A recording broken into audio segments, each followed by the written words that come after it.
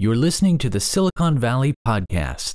Mark, I want to thank you for taking the time today to be on this week's episode of the Silicon Valley Podcast. Now, before we start, I really want to thank Robert Birch, who made the intro that allowed this episode to happen. So, Robert, thank you for being a fan and supportive of the show. But with that, Mark, can you give us our audience a brief introduction to your career up until this point? Sure. Good to spend time with you, Sean, and thanks for the invitation. I've had a little bit of a different kind of a quote entrepreneurial career. I spent the first 10 years of my career in what we'd call corporate, right? About 7 years at IBM and 3 at HP. And after 10 years in kind of big tech, I'm, by the way, all in California. I'd grown up in Southern Cal and then moved to the Bay Area for HP for a few years. I kind of came to the conclusion that pursuing kind of the corporate ladder, as we sometimes say, just probably wasn't the best path. I got a chance to come to Austin, which back in the mid 90s, which is when that happened, was not the place that everybody from California was going to. It was not really established as a tech center yet. But I came here for a young, relatively early stage company called Tivoli. Now, if you're in enterprise software, you may know that name. But Tivoli was kind of an early success in Austin in the high tech community. It went public right after I got here, actually. And then it was bought by IBM. And I kind of rode that wave for the next about 4 to 5 years. And then a group of us who by then were kind of let's call us mid to lower level executives at IBM. We said, this startup thing looks great. It was still the late 90s, by the way. Interesting data point here. The internet bubble had not yet burst the first time. So it was like really hip and cool to go start a company. Everybody should go start a company.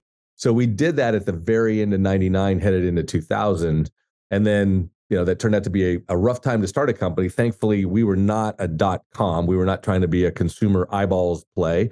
And then 9/11 happened. There was just a lot of stuff in those early 2000s. But we had a good, successful track record, built a nice little company that grew over the first 3 to 4 years. And we sold that to Sun Microsystems when there was a Sun. Most folks in tech know that name Sun. They were a big player in the Valley for years, ultimately acquired by Oracle. And so, after doing that, we thought, well, that was great. We should do something like that again. So we started this company, Sailpoint, in 2005, at the end of the year there, thinking another 4, 5, maybe 6-year startup journey, but raise some venture capital, have a nice little run, probably sell it. That's literally what we all thought was going to happen. And to make a very long story short, that almost happened about 5 or 6 years in, twice. 2 different big tech companies almost bought Sailpoint, and that didn't happen. Then, in what was at the time unusual, we went out to raise what was called growth equity, kind of growth capital, mezzanine financing, all kinds of different terms out here. And on the way, a bunch of private equity firms showed up, and we're like, that's weird. We didn't think we were the kind of company private equity firms wanted to work with. And in retrospect, we were sort of at the front edge of PE firms getting into the growth game. They mostly bought broken, old, bad companies, frankly. But this was sort of when some of them were starting to try some healthy growth companies and see what they could do. So this now well-known Silicon Valley firm, Thoma Bravo, was that firm. They bought out all of our venture capitalists. We went in with those guys, thought maybe 3 to 4 years later, there would be a sale, maybe to a strategic, a big tech. Instead, the company was doing well enough that for the first time ever, Thoma Bravo considered taking a company public with an IPO. Wasn't the plan when we came together. This was 2014 when we came together. But sure enough, fast forward again, 3 years later, we did an IPO in 2017, had a very, very good outcome there. Thoma kind of exited after about a year, a little over a year, kind of sold their stake down, had very good outcome for their shareholders. And we just went on to being a public company for the next 5 years on the New York Stock Exchange. And late in 2019, listen to me, late in 2021, we were still in touch with the Thoma Bravo guys, and we had this conversation about what we saw happening. And again, to make a long story short, after some dialogue, we decided to consider going private, go back off this market with them. And we talked to other PE firms. I mean, ran a full process to make sure, we were getting the best deal for our shareholders, and ultimately went back with Thoma to go off the market. That just closed last fall, August. And so here we are, a private company again. To make that very long story short, John, I went from a entrepreneurial venture-backed startup to a PE-backed company, to a public company, now back to a PE company, with the most likely next outcome probably going public again, although we could potentially be acquired on that journey. So it's, I tell people, these are the kind of things people do across their career. They just don't normally do them with one company. So that's the unusual part of my journey, is all these things with one company. Okay, this is an incredible story, especially I don't think we've ever had a guest on this show that can talk about all these different kind of stages of the life cycle of a company going, mostly here in Silicon Valley, it is angel VC acquisition, angel VC public, angel VC close the doors forever, no one hears of you again, or something like in this nature, not this angel VC private equity, public private equity. So in this journey, well, one thing that's amazing is that you were there this entire time. You weren't replaced after a Series A or Series B round. So I'm kind of curious, what was the skill set needed at each of these different stages? How did you grow and adapt to each of these stages of the life cycle of the company? And then, well, I really want to find out more about how each of these stages was so different in the company's life. So a lot there to unpack wherever you want to begin. Yeah, boy, Sean, this is the kind of thing that, we will not burden your podcast listeners with a 4-hour podcast, but there's a lot to the story, right? A couple thoughts. You see only in the rearview mirror sometimes how some of the things earlier in your life pay off in ways you might not have thought, right? So the fact that I did spend 10 years in larger corporate settings, I knew and we got acquired, Tivoli got acquired into IBM. Our first startup, Waveset, got acquired into Sun. I had been a little bit more back and forth across that line maybe than some people. So I'd seen large scale corporate, been in a division, effectively, divisional leadership, so to speak.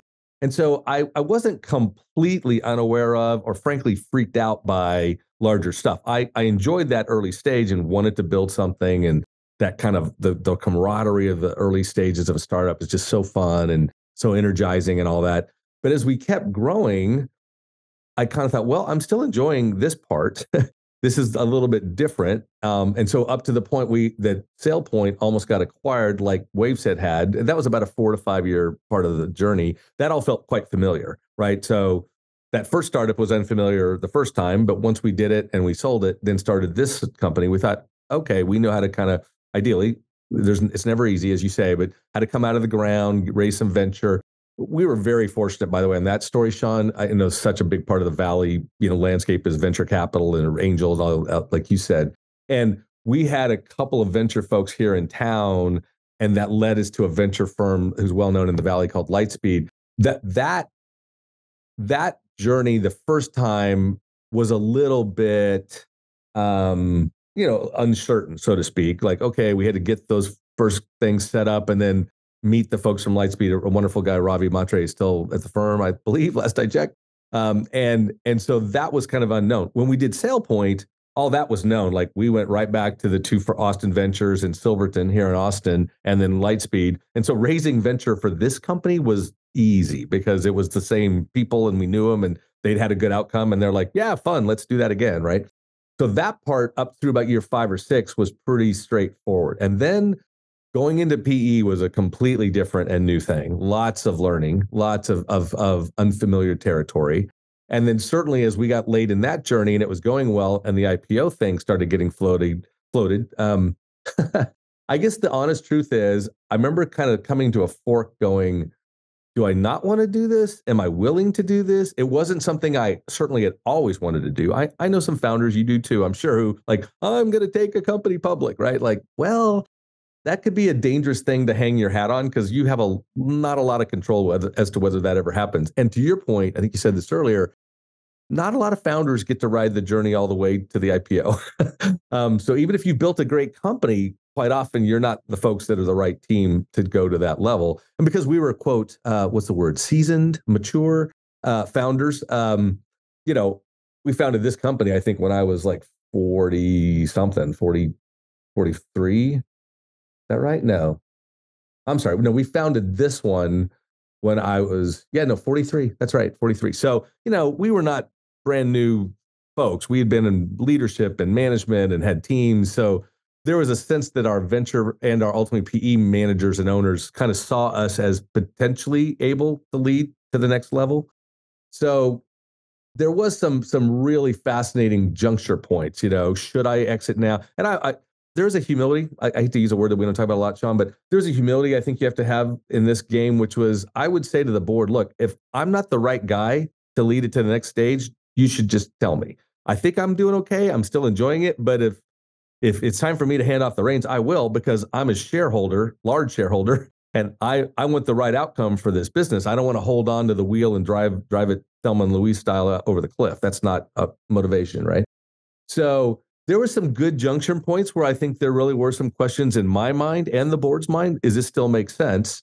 Probably the biggest of which was going public. And then when we went through that gate, that's a big unknown for a lot of folks. And then you go through it and you're like, okay, it's kind of different, but it's not terrifying. It's just weird, kind of being so much of your life being out in the public domain. And then after I got used to that for a while, this thought that we recently had of going back to private equity wasn't really scary because I've been there, done that kind of thing, right? So I want to stop and let you ask some more questions, but it's just been this kind of like at each juncture, it's like, this is still fun. And I think it's going well. And the board seems to believe that I'm still okay doing the leadership thing here. Yeah, let's go on. But to your point about how we should maybe make that the next thing, how to navigate that was a lot of interesting conversations.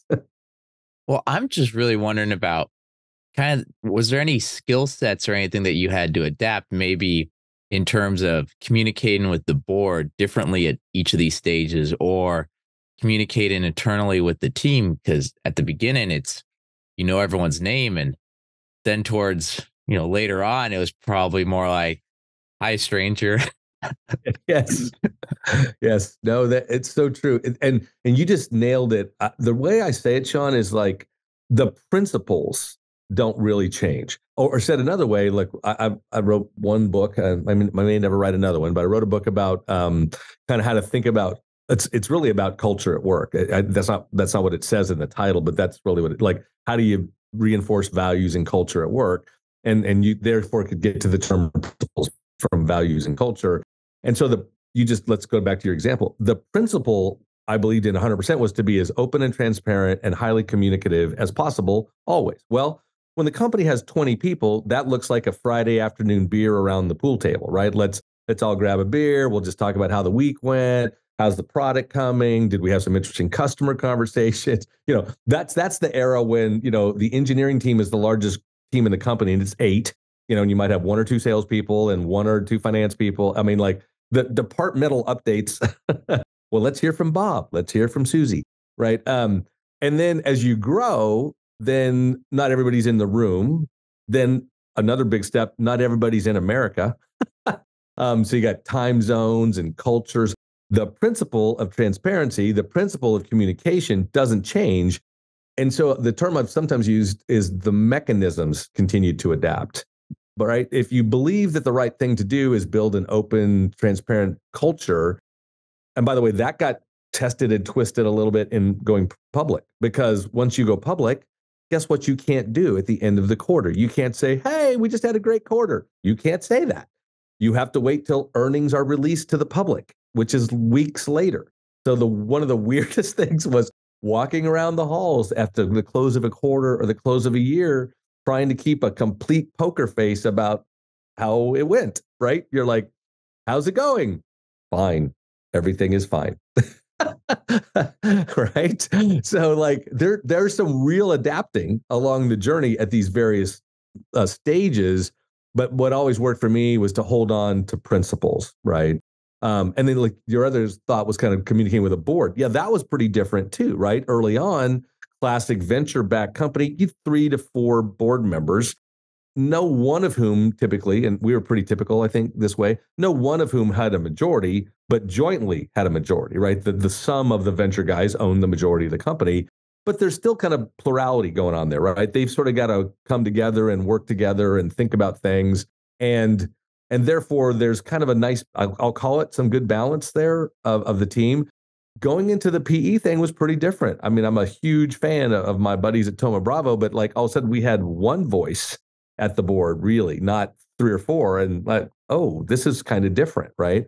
Then we go public and it's the opposite. You go to this incredibly dispersed ownership structure where nobody owns more than a few percentage points of the company. And there are some important influential shareholders, but you don't have this sense that any one shareholder has that much influence, right? Now we're back to PE. So it's like again, the principle of communicating with your investors is always true. They've invested in your business. They deserve to be told how it's going and what's working and maybe what's not working at some level.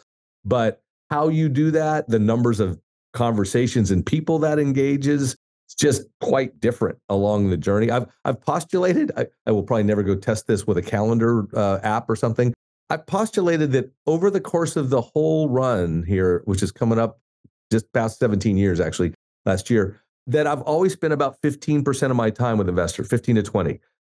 Early on, that was with 3 primary venture firms. Then for a while, it was with 1 PE firm, but a bunch of different partners and a lot of depth in those conversations.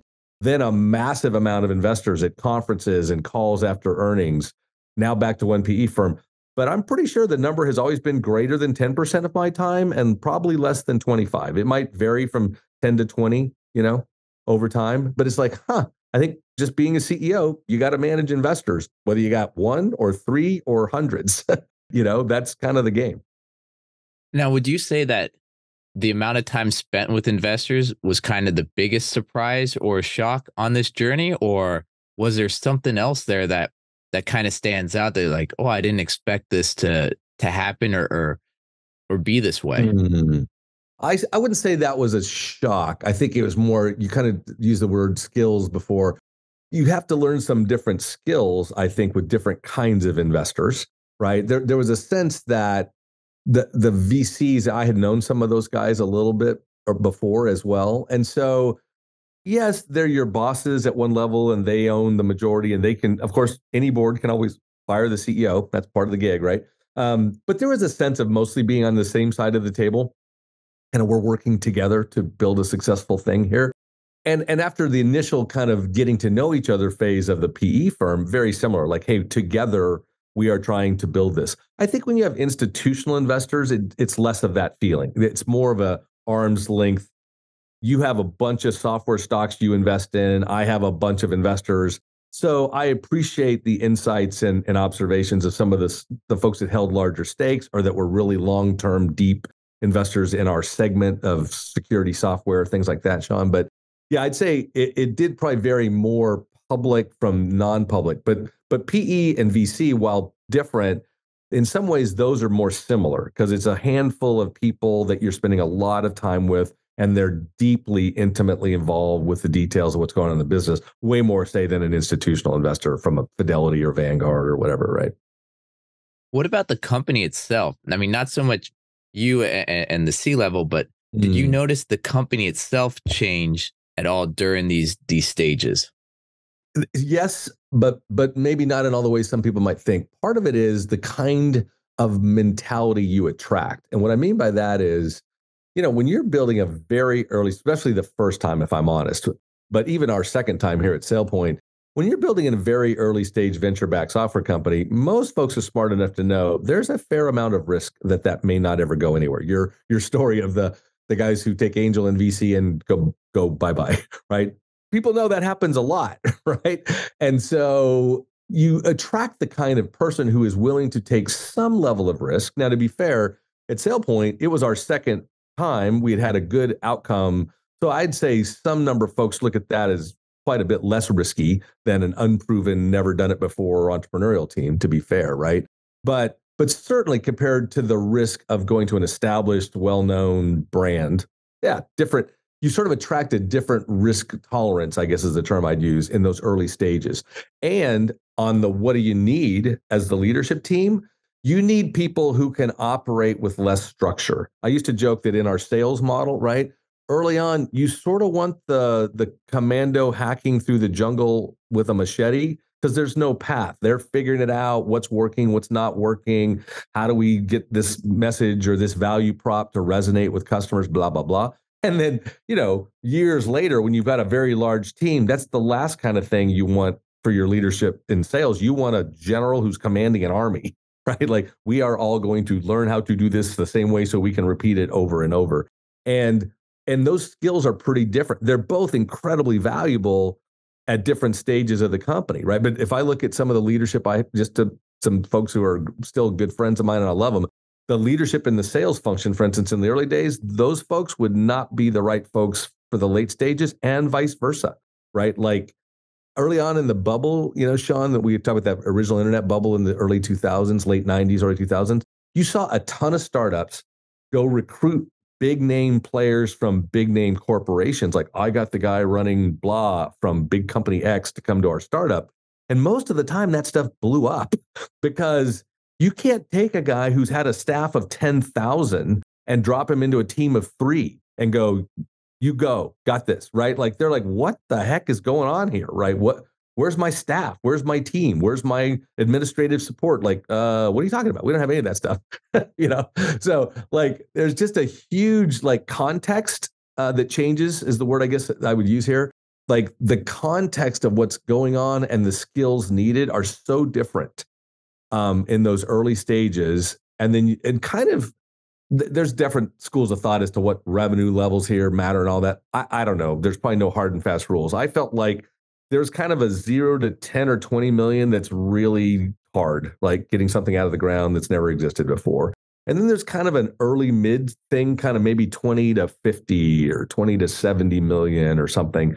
And then you sort of get into late middle, kind of like 70 million to a couple 100 million. And if you get to that stage, you're kind of an IPO candidate in the world today, 200-300 million.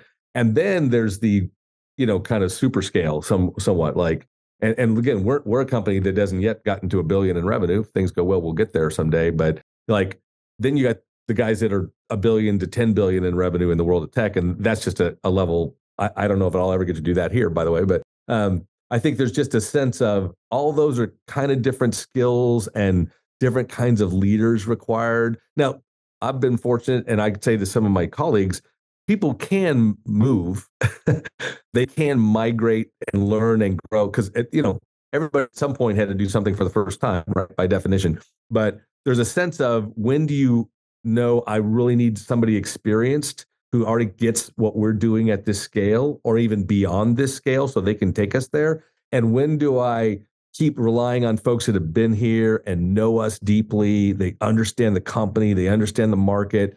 And my view has become, back to things I've learned, is that you always want some blend, right? You always want some blend of familiar, loyal, know what's going on, and some blend of new, fresh thinking, experience at a higher level of growth. Because if you tip toward only one or the other, I think they both have clear problems, right? So anyways, that's kind of one of the things I've learned about that along the way. Well, question right there. How do you go about having those difficult conversations with someone that, hey, you've been at the company 6-7 years and Bob over here is coming in and is going to be your boss? And you're like, wait a second, I've been here since early on. Shouldn't this role be mine? How do you go about having that conversation and really sitting down and going, hey, it's for the company?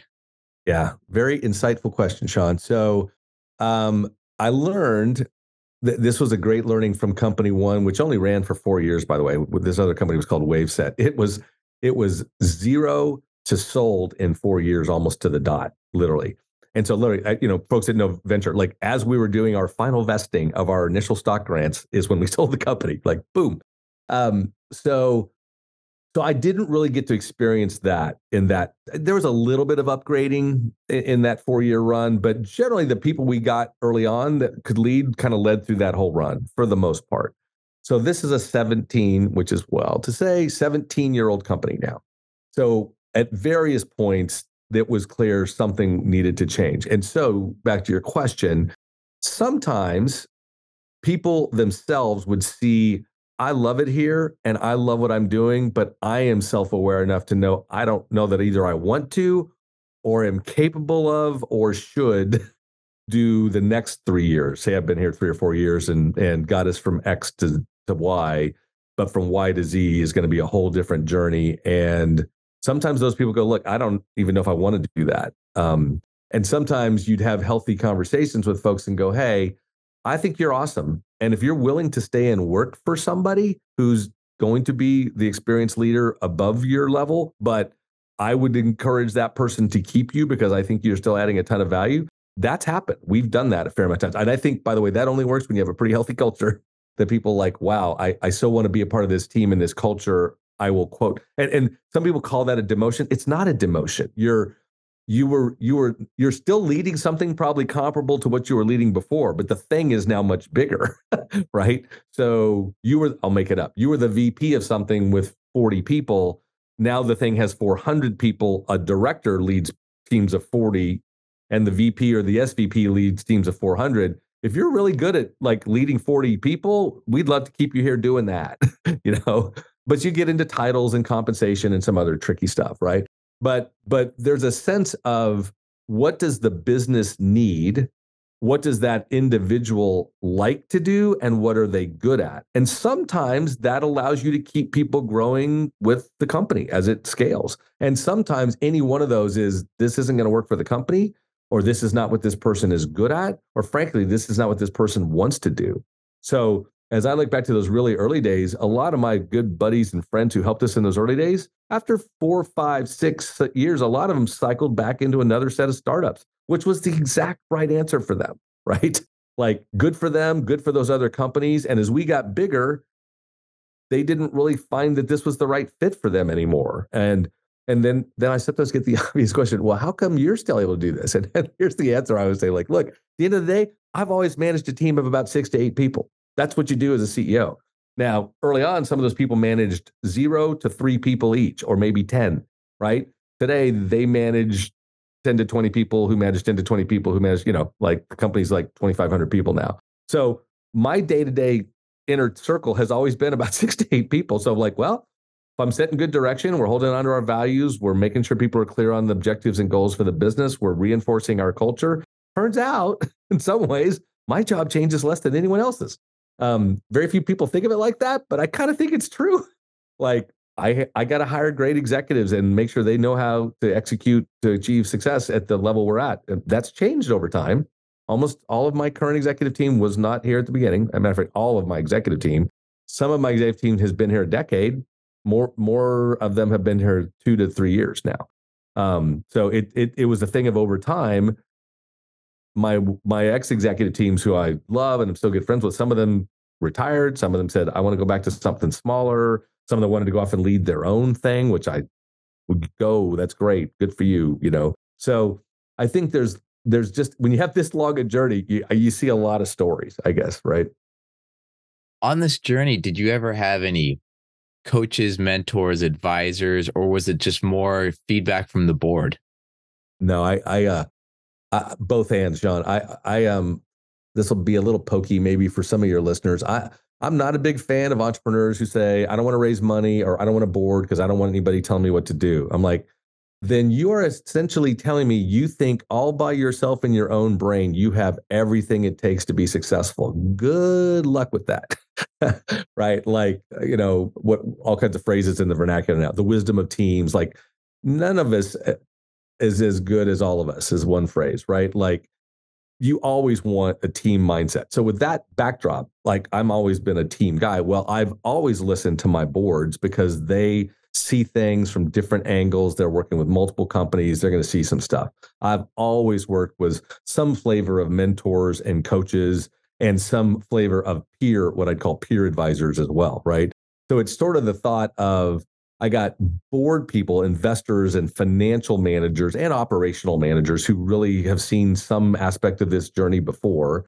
I've got somebody who's maybe just more, so to speak, in my corner. That would be the mentor coach. Like they're not necessarily a fiduciary or a shareholder to where they have a mixed motivation. Do they want to be my friend and help me, or do they want me to get out so they'll make more money in the stock? Right? Like you sort of want somebody who's like in your corner, so to speak, as a mentor and a manager. And then I think the peer thing is just the world is shifting and changing so fast. You just sort of want to be talking to other people in similar situations. Like, hey, what are you doing about this or that or the other thing?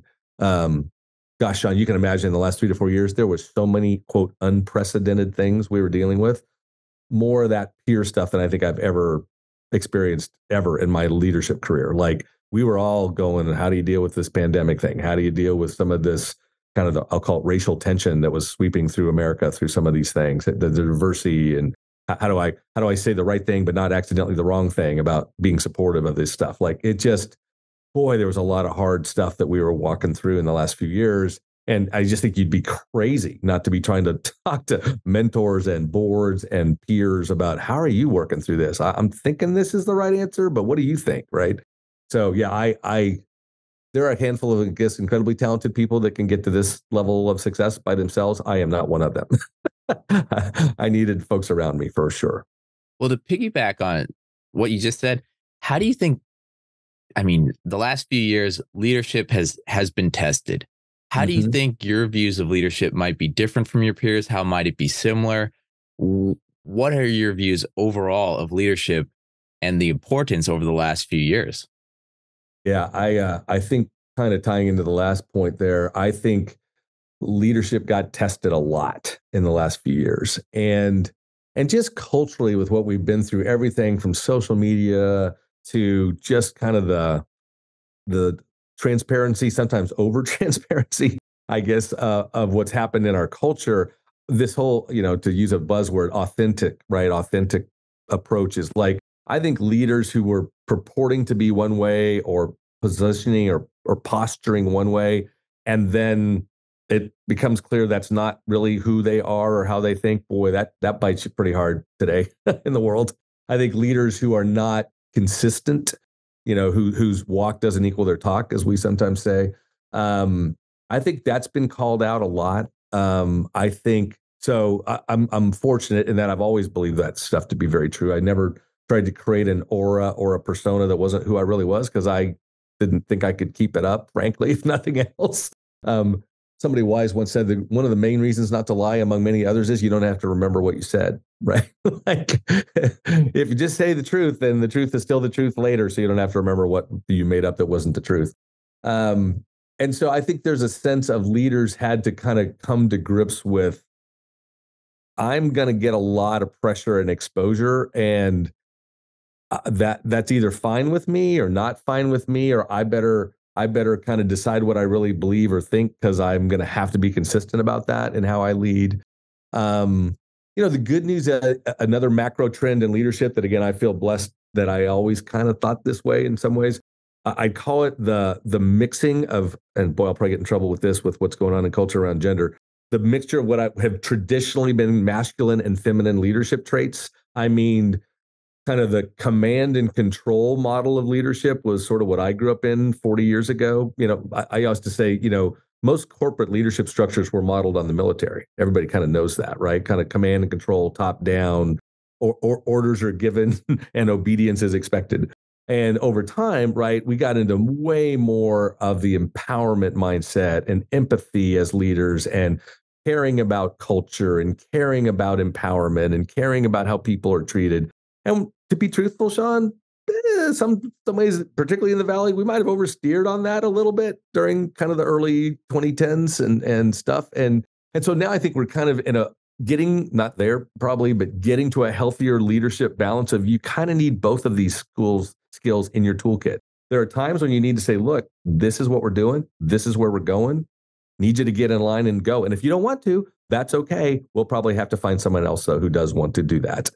And in other ways, you can't just give orders and expect obedience in today's world. Like, you've got to kind of understand diverse viewpoints and be empathetic and listening. We've seen a lot of tone deaf stuff, right? Like leaders who just come out and say, this is happening, and there's a massive revolt on their teams, right? Like, did you ask anybody before you just shot off your mouth on that or what? Like, I think there's this balance of kind of, again, traditionally, not true today probably, but traditionally what we're thought of masculine kind of driver things and feminine kind of caring things. I would argue good male and female leaders today operate in both vectors, right? They understand the importance of both strong leadership when recalled for and always compassionate, empathetic leadership, right? And you got to do both.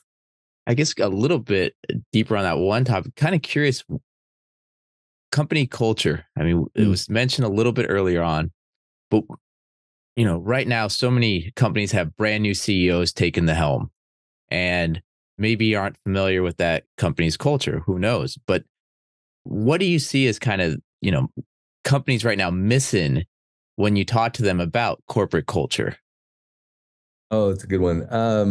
Sean, I think culture still sometimes gets badly twisted into what I'd call, sounding French and fancy, the accoutrements of culture, or the vestiges of culture. Like, look, I've always said it this way to our team: if you have free beer in the fridge and free breakfast tacos, which is a Texas thing, and maybe out in the valley it's free massages or a barista, whatever. Like, at the end of the day, if you have a sucky company culture where people are treated badly and people don't trust management, no amount of free beer and free tacos will keep you there for very long, right? So this idea that culture is about that stuff is stupid. Culture, I love this simple definition. I can't remember who may have said it first. Culture is just how we do things around here. That's culture, right? Like, how do things work around here? How do we communicate? What kind of expectations are set? How do we hold people accountable? How do we set goals, and how do we reward people and or not reward people for getting or not getting to goals? I mean, all those things about how things work, how you operate, how you execute, how you plan, how you strategize, how you have fun together, the amount of fun you have together. All of that is culture, not just the fun stuff, not just the food and the accoutrements. Back to the fancy French word I can't say. So there's that. I want to break that. There's too much of that, and the Valley's got some problems here, right? Having been of California, now a Texan for almost 30 years, the Valley gets really hung up on some of that culture stuff, and the way they define it, I should say, hung up in the wrong definition of culture. Like, yeah, as long as we have all this great stuff, everybody's going to love working here. It's like, nope, not really. And so I'm a big proponent of. I think you and I, before we got on the mic, we're talking about Patrick Lencioni. He's written some great books about corporate culture, corporate health, I think is his term, and that idea that things that make a company healthy are about leadership and compassion and vulnerability, but also accountability and transparency and holding people to what they say they're going to do. Like, all that is what constitutes a good or not good culture. And then all that fun stuff that's kind of fringe, it does matter, right? It does matter that we have fun together and we have parties and we celebrate stuff and we do provide free beer in the fridge, right? But at the end of the day, none of that stuff's going to keep people in a place they don't think they're valued, or there's no dignity, to use the fancy dignity word, right? Like, if people don't feel honored and valued, they're not going to stay working for somewhere for very long. They will for a little while. That's what sometimes confuses people. I think what the term for that is combat pay, right? I'm being treated really badly, but they're paying me a lot, so I'll put up with it for a while. Or my stock is so valuable in the up and to the right world we just come out of. I just can't walk away from that. And I look at some younger people times, I go, yes, you can, because it isn't worth like the stress and pain in life to make a little more money. Don't get caught up in that. Like, don't be the highly successful financial person who's made a ton of money at age 55 or 60 and their marriage is in tatters and their family's in tatters and their health is in tatters. Like, that's not a life you want. Don't land there. So you got to figure out how to have a good life as you're building a successful company. And that to me is what a culture does. It creates an environment where people can have a good life and build a successful business. Now, speaking of good life and building a successful business, on this journey, what was your favorite part of it? Was it building it from idea to MVP, or from MVP to get it out to the market, or the lifespan? What did you really enjoy? If you had to just keep repeating one part over and over again, what would you do? Groundhog Day. So you may or may not love this answer, Sean, but here's what I always say to that. I've enjoyed all of them and had issues with all of them. And the metaphor, since I am now a grandparent of 7, is parenting. I'm like, I look at parents and I say, okay, what was your favorite part? Was it having a 2-year-old, a 5-year-old, a 9-year-old? And very few people say my favorite was 14 or 15. This could be rough, teenage years. Now my kids are in their 30s and late 20s. I've got grandkids, kind of all 10 and under. And the truth is, I think if you're a healthy parent, hopefully in a healthy marriage, family relationship or whatever, like, you have very fond memories all along that journey and some really crappy memories all along that journey. And it turns out, in my humble estimation, it's exactly analogous to the company thing. Like, I loved some of those early stages, just brainstorming, figuring stuff out as we go, new market. We're going to go take on these big guys. We're going to build something. And some days it was terrifying. And you're like, I don't know if this is going to work. We may blow up and this thing may die, like, and now at this stage of life, like, I don't worry every day whether we're going to make it or not. Like, I think we're good. But there's another set of worries about how do we continue to grow and how do we establish a great competitive market position. And every point along there, it's been some amount of joy and some amount of really fun things happening. I guess in some ways, and this will sound trite, but oh well. My favorite stage is always the one I'm in because I love learning new stuff and trying to do new things. And I suppose at some point this could get to where I just hate it and I don't want to do it anymore. But I don't feel that way. I feel like, wow, this is fascinating what I'm trying to figure out now and what I'm learning about being a leader at this scale or with incredibly seasoned, accomplished executives on my team. I always joke that most of the people that work for me, I should work for them. Like, I don't know, so just that mindset of there's always something new to learn is what keeps me just super motivated and having fun. Okay, then with that, I mean, what should our audience look forward to seeing you accomplish in the years ahead? Being an advisor for some companies, being on some others' boards, growing this and taking it to a whole nother level. What are some things on the horizon? Well, certainly my primary focus is Sailpoint in this era with our new friends at Thoma Bravo, who just bought the bulk of the company and took it private. They understand that I am committed to them to help us drive a great outcome, which again probably looks like either heading toward going public, possibly going public, possibly getting acquired somewhere along that journey, maybe before going public, maybe after, and maybe never getting acquired and just continuing to grow. At some point, I will, as they say, age out, I suppose. But I don't think that's any time too soon. I'm a very young 60. Let's go with that. And so I think at the end of the day, I'm looking forward to this.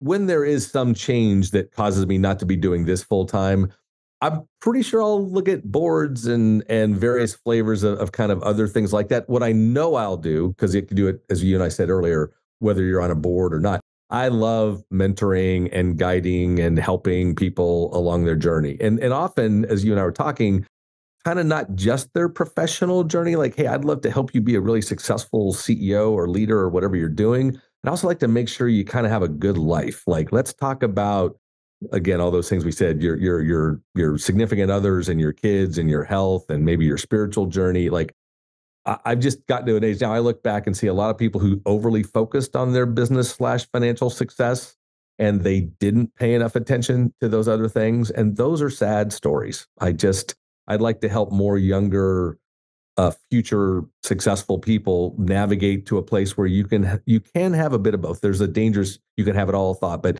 like, you really can navigate to have a reasonably good outcome in all those dimensions, but you have to be very intentional about that. And I think helping people along that journey is super motivating for me. Okay, if you have any last words of advice on how to go down that journey, now's the time. If not, we'll wrap it up with that. And if anyone wants to find out more information about you, what you're working on, what's the best way to go about doing that? Okay, let me see if I can land with something summary sounding. We didn't exactly hit this, but I think it's a nice way to land this, and I kind of have hinted at it.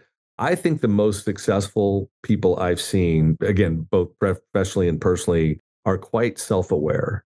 In other words, you sort of know what you're good at, you know what you're not as good at. That means, back to what you and I were talking about earlier, what is my leadership capability? Where should I or can I scale? What are the functional things I'm good at? What are the contexts in which I seem to both succeed and or enjoy myself? So I think a lot of, like, what I encourage people is to be honest with yourself in your own head. What you like to do, what you're good at. I won't get it right, but it's in Colin's book and some of the other books of kind of, where there's various flavors of this, kind of where your interests or passions and the world's needs, come together. That's a place of success, right? Like, what are you good at? What is something that's needed? What do you enjoy doing? Put all that together and keep looking for how you stay in the center of that as much as possible. I think if people think about that a lot, then they won't find themselves waking up 10 years into some job they hate and going, what did I just do? How did I land here for 10 years? So that's kind of the personal, try to think about those things and be intentional. Yeah, look, in terms of me, there's our company. Certainly, if you would like to buy some enterprise security software focused on identity, that's us at Sailpoint, www.sailpoint.com.